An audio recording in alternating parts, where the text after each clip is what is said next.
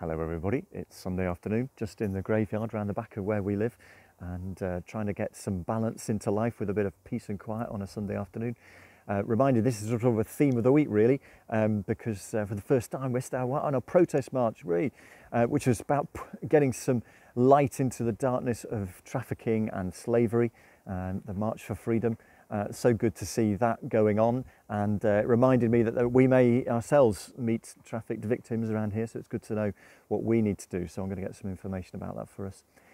But also met yesterday a lady called June, which is also a reminder that sometimes you don't know what the impact of something that you do can have in the future. So June came along to the Bournemouth conversation 2 years ago, a lady working with her on a children's project at the university. She's now finishing her social work degree, and she's really feeling a calling into child protection work, social work. Wow, that's a really tough area. So we pray for June, but also it's just so encouraging that something that we did a couple of years ago has helped somebody to get to that point where they're going to be pushing back on some really dark areas going into the future.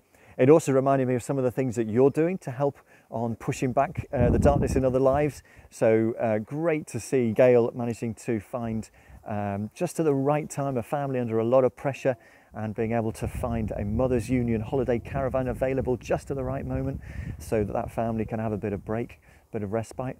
And indeed in Wimborne, Sharon was talking about the fact that some really kind soul has given £5,000 to be able to buy book vouchers that can be put into their Christmas parcels at the end of the year.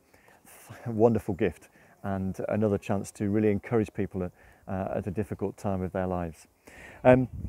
It's a reminder, all of us actually, to try and keep that balance, you know, pushing back on, we can all have some dark times. It's a good reminder that though our values talk about listening to our clients and to those we come across, it's also good to listen to each other. So where we can, reach out. If you're finding it a bit hard at the moment, give somebody a call or just send them a text. We're in this together.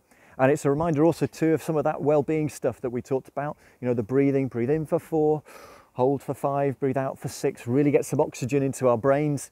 And that idea of getting out into the daylight at lunchtime, just taking 5, and it making a huge difference to our mood at this time of year. So do keep doing that stuff, and actually please do keep doing the COVID stuff. Just a good reminder as we get into flu season, we don't want flu on top of COVID. So if you've got a chance to have a flu jab like for the over 50s like me, please do get it, and just continue with the sanitizing and the giving space and the ventilating rooms, and also taking those lateral flow tests. It is so helpful to know that we're all covered. If you're not feeling so good, you've got a cold or something, do stay away, because we don't want to add to the problems around the offices and around the venues where we're working. So thank you for keeping on with that. We really appreciate your continued vigilance.